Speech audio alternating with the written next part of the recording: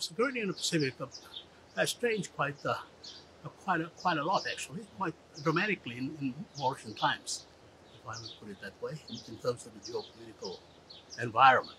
Obviously, there are players in the scene that were not as active as they are now a few years ago.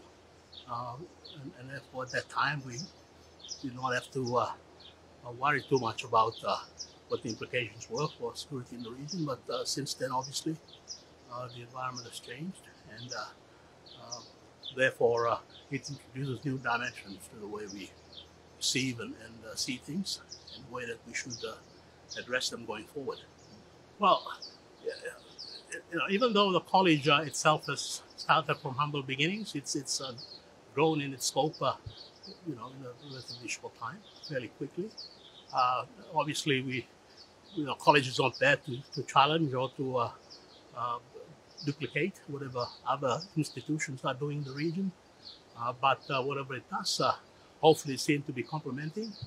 And certainly in areas where we can make or play a role, a positive role, it will be seen in that regard, that we're there to help build capacity, train, provide training opportunities for our people, and make sure that the capacity that is lacking in the region, in individual countries as well as at the regional level, is one that hopefully they see us filling.